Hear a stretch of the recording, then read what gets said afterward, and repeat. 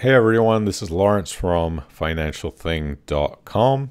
I am coming to you today with a new type of video. I've been talking about doing this video for a while. It's basically me picking a single stock portfolio out. Just one caveat, this is not designed to be any type of investment advice. This is purely for entertainment and fun purposes. Hopefully I won't lose too much of this £5,000 investment that I put up. And it's really just for fun, so don't take this too seriously. This is not intended to be any type of investment advice at all. But I wanted to see how a individual share portfolio would stack up to my trusty index tracker fund performance throughout the year. If you've been a reader of the Financial Thing website for a while, or you watch my live streams, you know I'm a huge proponent of index tracker funds because I think for most investors, having a simple solution of just buying one or two funds through their investment lifetime is the easiest way to stay on track. You don't have to worry about picking out individual stocks and shares. And also it can remove the individual decisions that I think trouble most average investors like myself. You know, for example, if you have a portfolio of 10 shares and you see 6 of them in the red and 4 of them in the green, it's a natural tendency to want to move out of the bad shares into the good ones, and market timing like that is the thing that will cause us to have most losses in our lifetime. I've done it myself. I've bought and sold at the wrong time, and I always kick myself a year later when I watch the prices of the shares that I sold rebound or increase or do better than the ones that I originally sold out for. So I still think buying a index equity fund tracker and a bond tracker, if you want to hedge some of the risk there, is still the way to go, and I still use that strategy for the majority of my investing. But for this video, I've gone ahead, and this could be very foolishly, but I've ponied up £5,000 of my own money to go ahead and pick out individual shares. And what I'm going to do is test this over the next year and see how I can do versus my trusty US index tracker equity fund. So I'm going to go 100% shares. We're not going to do any bonds, any fixed income. And the share portfolio that I've picked out is a combination of tips that a very experienced share buyer friend of mine has given me. Also, it's made up of a few companies that I like myself and that I think have good long-term potential. And also the portfolio will be made up of some share recommendations that have come from a service that I've paid for 1 year called the Motley Fool, which is very popular mostly in America. They claim that they can absolutely smash the S&P 500 returns by picking out these shares. So I went through their long list of recommendations and I picked out a few that I thought might perform well. I'll likely make some changes in this portfolio as time goes on, but you can go ahead and follow along. So let's get right to it. Originally, when I was going to make this video, I wanted to actually purchase the shares live on screen. But what happened today is September the 25th, 2020, and yesterday on September the 24th, the stock market had a downturn. And I thought it would be a good opportunity to go ahead and buy these stocks at a bit of a discount. And it happened very quickly, and I wasn't able to record the transaction process. So I went ahead and bought the stocks in advance. And when I signed up for the account on Trading 212, I didn't really know how much about how the platform works. And what they have here is these two different investment ways to buy things. On the left, you can see here are the investments, and on the right, pies. And if you set up a pie, you can have it work more like an auto investment product, so all of your dividends get reinvested as you allocate them into a pie. If you are using the website application on your computer, you cannot import existing shares that you own into pies. So if you already purchased the shares like I did and didn't create a pie to purchase them within, you cannot move those existing shares into the pie. Hopefully they will update that user functionality, but for now you have to do that through the phone app. I've created a separate video that shows you how to use the pies, how to create new pies, how to move existing shares into a pie that you own, and how to take shares out of them. So click on the link in the description below to watch that detailed tutorial using the phone app. So I'm going to go ahead and show you what I did in my investment portfolio, and then I'm actually going to deposit a bit more money and set up a Pi here to use in the future. So what did I buy inside of this portfolio? I'll go ahead and just run through everything with you. The portfolio, yes, again was about a little bit over £5,000. They had given me a free share for signing up, which by the way you can get to if you look in the link below and you want to sign up for a Trading 212 account, support this channel and support Financial Thing. Go ahead and do that. You'll get yourself a free share. You can see the portfolio is up a little bit today because I did buy yesterday during a downturn. I got lucky with the timing. I could have continued to go down today, but it didn't. So these are the shares that I bought. AbbVie is a company that's a biopharmaceutical company that is a very, very big dividend play. A lot of people in the US use this as a dividend stock. It pays out a very, very nice dividend yield of 5.24%. And this was one of the main reasons I went ahead and bought this share. It also has a very low price to earnings ratio of 15.65. Went ahead and bought a little bit of Alphabet, which is quite expensive.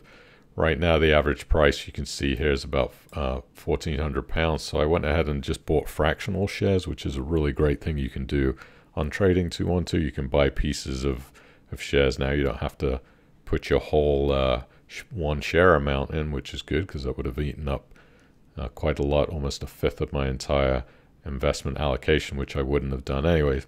So I went ahead and bought a little bit of Alphabet, which is Google. Alteryx is a software company. This one came from a tip from a friend of mine he's very experienced banking guy.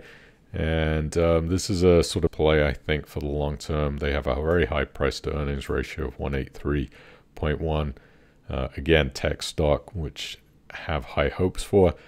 We went ahead and bought the old trusty Apple yesterday. Pays a small dividend yield of 0.77%. Managed to buy it on discount yesterday. Really needs no explanation. DocuSign, this is a company that enables you to sign contracts and PDFs digitally. They're a big player in the US industry. This one came from the stock picking recommendation, which I'll go ahead and show you. This is the Motley Fool Rule Breakers that I signed up for. It cost about £70 for the year, and they go ahead and make these recommendations. So DocuSign was one of their recommendations that I quite like the company. Another company that I bought from the stock picking list was Etsy. I think Etsy is a pretty solid company. I've used them myself. So I picked up a couple of shares of Etsy. Then next is Fastly. Again, this was a real-time content delivery network company in the tech field. I've seen this stock has been very volatile, but I think this one could be one over the next year that does really well. I picked it up on a bit of a discount, a couple of shares of that. Now here's my little bit of a dark horse play right here, Lloyds Bank. The selling price is just so low right now. I think I bought it about 25p yesterday. It's already down about 0.78%, but they pay a great dividend of 4.4%.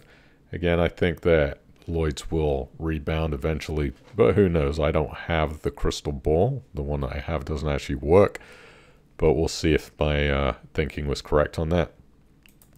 Again, this one came from the stock picking service. This is Extra Energy. It's a company of electrical power companies in North America. I like to have a little bit of energy.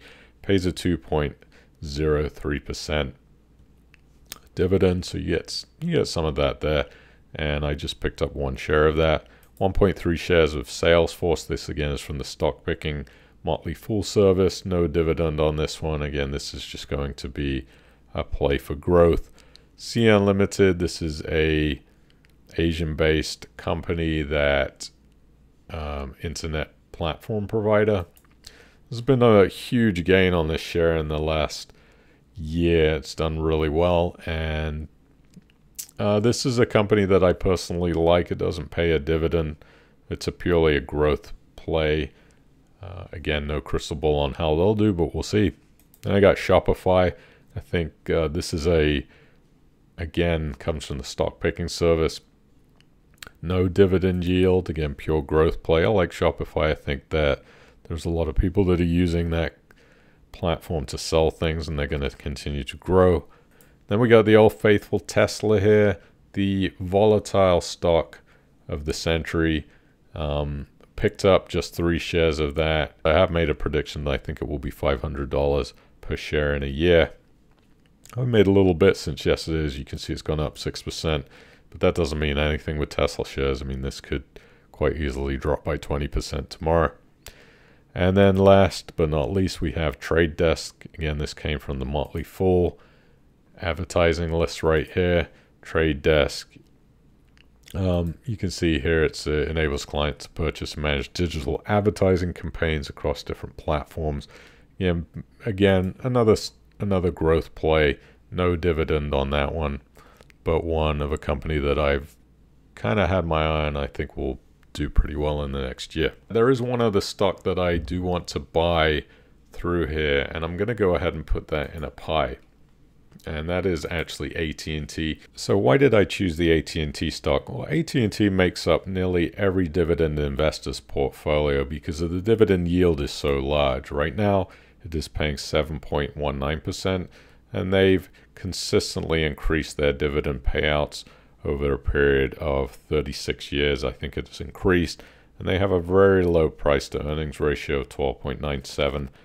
I don't foresee this stock really increasing in price too much because of the dividend payout. You know, we're at about $27 today. If that share were to hit $29 or $30, I think that's what you could expect. But it's on sale today, and right now it is $8.15 in the UK, but the US stock markets are still open today on Friday. So I'm going to go ahead and buy the AT&T stock in the pie here, which I'll go ahead. I went ahead and deposited another £400 into this account so I could buy some AT&T shares in the pie. I'm going to show you how to do that. Under your regular portfolio page, you can see here on the right, this says pies. I currently have one set up, which is called my main pie, and holdings in it doesn't have anything right now. I set up this Etsy holding, but I'm going to go ahead and delete that out of here and add the AT&T stock in here. So let's go ahead and delete that. I'm going to add an instrument. You can add whatever you want, but here is the AT&T stock. Bingo. So let's go ahead and add that. I'm going to put the target of 100% right now, because that's what we have in there. And let's go ahead and invest in the AT&T. So I've got £402. Confirm buy. Done. There we go. Now inside this pie we have the AT&T shares by themselves. So you can see here on the overview, here I have dividend auto reinvest on. So that pie will get all of the dividends reinvested into the AT&T shares. And what I'll do also, when they do an update, you're going to be able to add your initial investments that you already have into the pie. So I'm going to wait to do that. And eventually I'll have everything in this pie and it will just go straight into auto investing. That's pretty much how it works. So you can buy all types of different shares and stocks through here. But that's my portfolio right now, sitting at £5,558 and 8p. We will see how it does in the next year, and I'll be posting video updates on this in the future, and hopefully we'll have some good results. Thanks for watching. Don't forget to hit the like and subscribe button if you enjoyed this video. I'll be making more, and I appreciate you watching, and see you next time.